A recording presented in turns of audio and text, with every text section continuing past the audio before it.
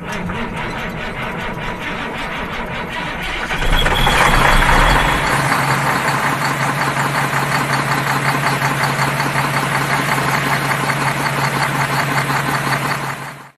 up, fam? It's your boy Trucking on a Budget, back with another video for you guys. I'm coming to you guys this morning with another crazy week. So I woke up this morning and I'm all ready to go, all excited that it's a new week, because as you know, last week was just a terrible week for me. And like I said, I got myself together. I reached out to my dispatcher only to find out that she was diagnosed with COVID. So she's feeling pretty bad today. Probably has been over the weekend. She did say that she's going to try to continue to find loads and things of that nature. But, the type of person that I am, I can't see myself trying to have her working feeling as bad as I'm sure she does. So I'm not going to have to find other ways to try to get my loads. I do have a couple of contacts that I'm going to reach out to, and hopefully they can get me something out of the area and something to the Midwest or even far west. So until that time comes, man, we're going to see what happens. And once I do get some information, once I do find a load, believe me, I'm going to get back to you guys. So pray for my girl. I hope that she feels better soon. I hate to hear anybody coming down with COVID or coming down with any illness, really, that is detrimental to their health. So I'm definitely praying for her myself, and pray for a fast and speedy recovery for her. So with that being said, get well, Sarah. I wish you the best as far as your health and everything like that. And believe me, once you're feeling better, I will be right here waiting for you to get back to work. So let's go. What's up, fam? So an update on what I just said earlier. Man, when I tell you I have the absolute best dispatcher in the entire freaking industry. She is feeling as horrible as she is feeling, but my girl is still out here grinding. She's still doing her thing for me. She just found me a load. I'm waiting on the Raycon. And once that Raycon arrives, and I will be back with you guys and let you guys know where I'm headed. But I want to give a huge shout out to my girl, Sarah, man. She's doing her shit, even though she's dealing with this COVID shit. And I'm so grateful to have her on my team, man. It's the best feeling, man. And I encourage every last one of you to go out there and get yourself a great dispatcher, somebody that you know is going to work for you no matter what. I would never encourage anybody to work if they're feeling as bad as they're feeling, and especially in a situation like this and a time like this. But the fact that she is willing to do what she's doing, in spite of what she's going through, man, I am so grateful, and I feel so blessed to know that she's done this. And matter of fact, I just prayed right before she reached out to me, that, this week would be better than last week, and that, the success rate would be so much greater. And when I tell you God came through, God came through. He's thank you. I just thank you. But anyways, I'll be back with you guys once I figure out where I'm going. All right, fam, I'm not going to be too long. I just found out that I'm headed to Michigan. So I'm going to get out on this road, and I'm going to, once I get somewhere situated, I'll get back to you guys, fill you in on the information and everything. But I'm going to get going because I got a 2-hour day.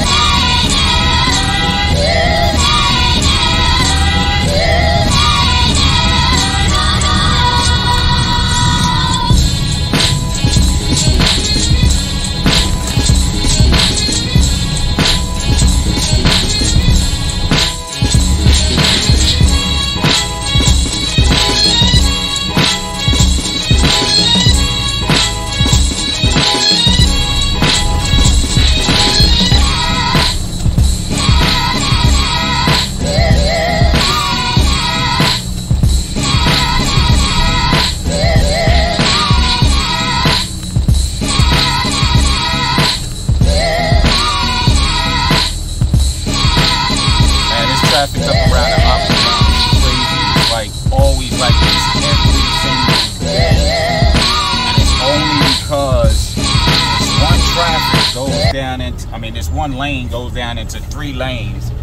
And for whatever reason, over the years, people have not figured that out, and have not figured out how to merge without causing all this traffic.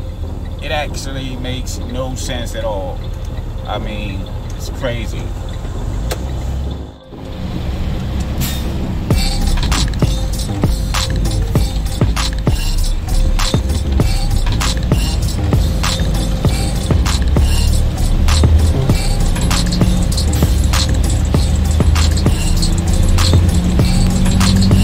What's up, fam? I made it to my destination to pick up my load. I'm headed to Michigan after this. It's gonna take me about 10 hours or so to get there. Yeah, so when it comes to Sarah, man, she I just spoke to her. She's actually doing okay. We're happy we was able to get this load and everything like that. But it just goes to show you that this COVID stuff is just not over yet. Sadly enough, a lot of people were lost over the past couple of years because of COVID, and I'm just praying that my girl makes it through, because this stuff is like serious, and I don't know what type of COVID or what variant of COVID that she has, but like I said, I pray that she's good. And also, I want all you owner operators and people out there with your own authorities, or just drivers, or just period, just to be safe out here, and just protect yourself at all times when it comes to this COVID stuff. Even when I go inside these shipping and receiving places, man, I still mask up. Even though a lot of places say that you don't have to, I still do it just to be on the safe side.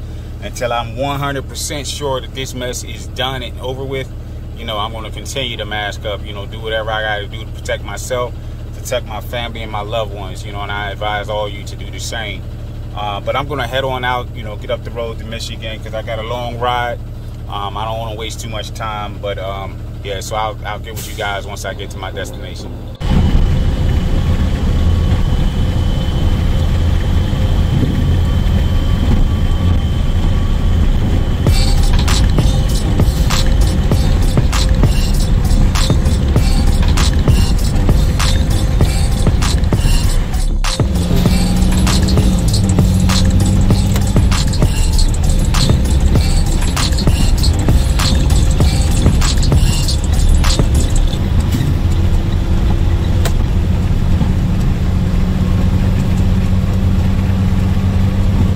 So I'm out here in Gainesboro, Virginia, at the Gainesboro Market, getting fuel. Figured I'd stop here because the fuel prices are a little bit lower than what they are up north. Up north, you're talking about, in essence, of $5.25 or better.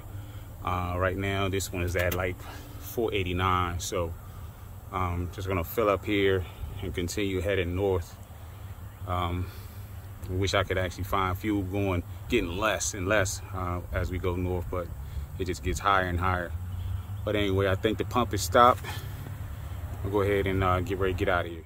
So there's a few pennies off. It's actually $4.87 for diesel out here in Gainesboro, Virginia. Speaking of Virginia, this is a big ass state. I feel like I've been driving for like 10 hours and I still haven't made it out of this damn state yet. I don't know. And then the navigation took me for another loop, took me all around the world just to be able to get to where I'm at now. I was actually driving along thinking that eventually I was going to pop out somewhere up north, like somewhere in, I don't know, Pennsylvania, Cincinnati or something like that. Ohio or something.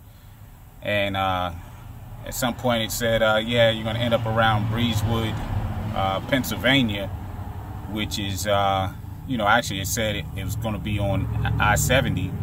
But I sat there like thinking like I was so far ahead of that area, and I'm like nowhere near where I thought I was going to be. So, I don't know. But I'm sitting here taking my 30 minutes, trying to take it as soon as possible so that I don't have to worry about it on the back end. But yeah, it's another nice day out here. Pretty hot. Need to take this damn sweatshirt off so that I can actually feel a little more comfortable. But it was a little chilly this morning when I left out, so hadn't had a chance to take it off until now. But yeah, hopefully I can get this load delivered tonight, and you know, move on to the next load. And speaking of which, man, my girl Sarah, she's actually on point, to the point where she already got my next load ready for me, which is actually going from Michigan to Pennsylvania tomorrow. So she's already on it, and I tell you, man, get yourself a good dispatcher. She's definitely a good dispatcher, to the point where it's like, you know, I hardly ever have to worry about anything, you know. So even in her down, or her some of her worst time as far as health wise, she's out there, she's doing her thing. So like I said, you know, my hat's off to Sarah, and hopefully she'll be able to recover very soon. Oh yeah, once again, man, I want to thank my supporters, man. I want to thank all you guys and ladies who have been out here supporting me, who have been giving me encouragement and you know, strengthening words that keep me out here grinding, keep me going, you know. Because I tell you, there's been times when I sit here like, damn, you know, loads are hard to come by, some more stuff, but y'all have kept me pushing, and so I'm very grateful. Thank you so much.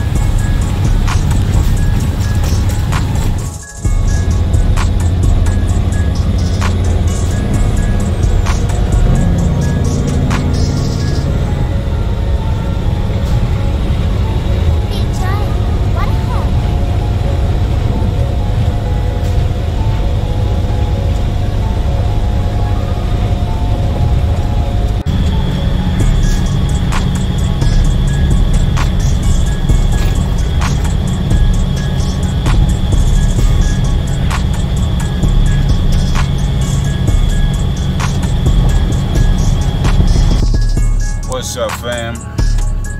I've made it to my destination. There's nobody here. Got here probably about 1 o'clock or so this morning. I was tired of shit, so I didn't really feel like finishing the damn video, but I'm up now waiting for somebody to get here and take this load. But the crazy thing is, this place doesn't even have a loading dock. It doesn't have a loading dock, and I'm worried that they probably won't even have a pallet jack My pallet jack, sadly enough, is back behind the load, and I was under the impression or thinking they possibly wouldn't need my pallet jack. They would just take it off with the forklifts or whatever they usually take it off with. But as you see, there is no loading dock at all. Just a big ass chair. This chair is so damn big. Let me show you.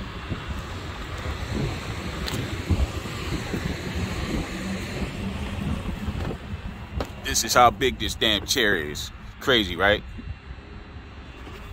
But anyways, yeah, so it's between one of these two buildings. It's this one or this one over here, and I imagine it's this one because I see all these pallets over here, but doesn't even have a loading dock, and it says shipping and receiving. So I'm imagining it's right over here, but I don't see a pallet jack or anything out here, so I don't know. I absolutely don't know.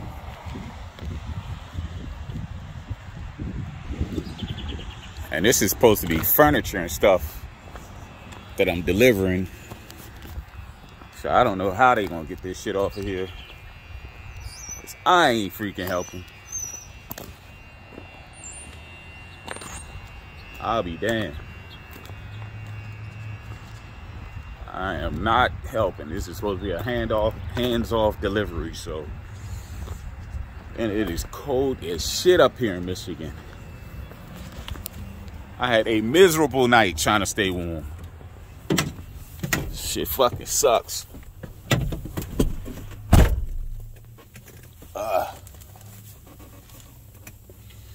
But anyways,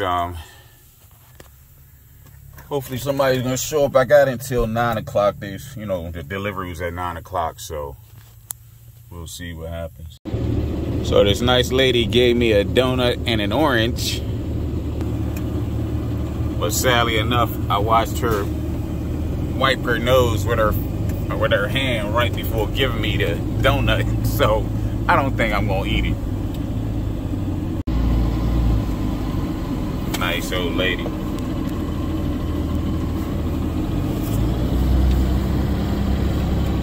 And she caught me filming her too. So this guy just pulls up. He says he has no pallet jack. There's no loading dock here. And my pallet jack is at the very front of my cargo area. So I'm not sure how we're gonna get this damn load off of here, but he's talking about use the lift gate to bring the load down to the ground. But I'm sitting there like, still, but how are you gonna get it off? It makes no sense to me. So I don't know. We're gonna figure it out though. We are gonna figure it out. I'm not even gonna worry about it. This is the load. He's trying to say that I was supposed to be here by 9 p.m. So all of this shit, dude didn't even have help. I had to help him deliver, take this shit off the truck. And I tell you, this is bullshit because it's supposed to be hands off. So yeah, so and then he wanted to give me shit about when the load was supposed to be here. He tried to tell me it's due at 9 p.m. yesterday. And I'm sitting there like, no. I didn't pick this load until like almost 1 o'clock in the afternoon. And there was no way I was getting up here in that time frame. Hey, if your guy put the pallet jack in the back, you would have just had to put it right out here? Actually, he's the shipper. I mean, I had nothing to do with that. Oh, I know, but if he would have put it in the rear, yeah, you would have reeled it right out here, dropped it down on the ground, pushed it off? Yeah. The sad thing is, this guy right here with this truck, this tractor trailer, he has to do the same thing. And neither one of us was prepared for this. They don't have jack up here. He don't even have help. These people out here, they're out here doing some something that's not even related to this place. That's the only reason that they're parking here. This has indeed been the load from hell, and believe me when I tell you, I'm taking note of this place. So the next time that I see it on the load board, believe me when I tell you, I'm gonna think twice about taking this load. I don't care how much you're paying. Well, let's say if they paying like $6,000-7,000 or whatever, I'll do it. But like I did not expect to be doing all that work. I mean, to the point where it's like I had no pallet jack, I had nothing. I had to basically take all that furniture and stuff off of the pallets themselves, bring it to the edge of the lift gate, and help dude get it down to the ground. I mean, absolutely unreal. And quite a bit of that shit was pretty heavy. And the fact that it was only him and I, like, craziness. Absolute craziness.